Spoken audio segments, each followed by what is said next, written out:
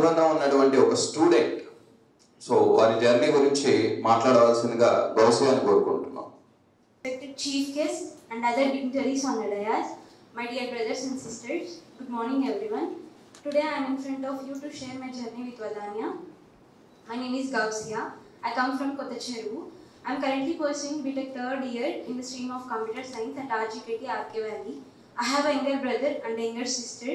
I have always been conscious about the financial burden on my parents and strived the ways to lessen it.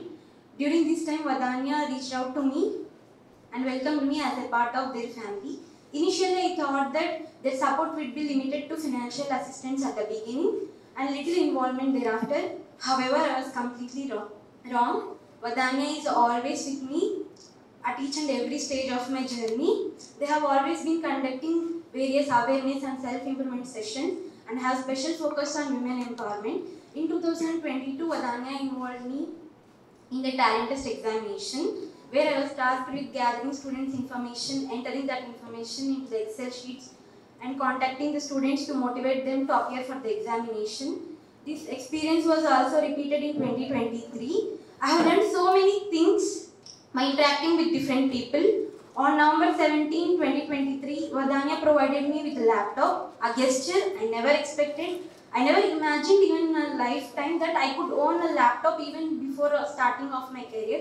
Thanks to Vadanya. Through this, I could be able to enhance my technical skills. My ultimate goal is to become a civil servant because I hardly believe in the quote which was said by Mahatma Gandhi, "Be the change you wish to see in the world." So I want to be the one for the change. When I talked this with Vadanya, they said that being a civil servant is not just about studying the syllabus, clearing the syllabus, studying POQs, but about knowing the problems of the people faced in the society. I have witnessed sustainable development in the Vadanya, where everyone is treated as a leader. Vadanya is with me and it will be continue to be with me through my thick and thin. I am deeply grateful for the Almighty for allowing me to be a part of such an incredible organization where you can't find any discrimination based on any norms. I am thankful to the authorities for giving me this golden opportunity. Jai Hind.